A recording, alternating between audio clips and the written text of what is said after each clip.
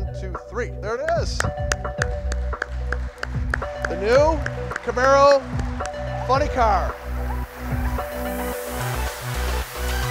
It's a special day because today we revealed the 6th generation Camaro SS funny car. We developed it in conjunction with John Force, our design team, our engineering team. It's been a great collaborative effort.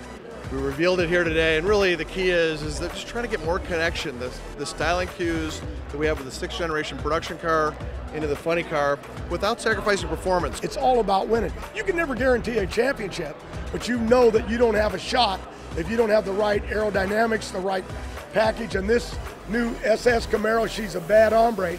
She's a Batmobile, but it stayed within all the rules. It's starting to look more like we're trying to get these cars back where they look like a Chevrolet Camaro instead of just being made streamlined, but yet you don't give up any of the quality of the car to win. We're looking forward to it. It's awesome. I think the aerodynamics of the car, everything looks really cool, and you can see the Chevy Camaro SS coming right through that funny car body. To be teamed up with Chevrolet is just awesome.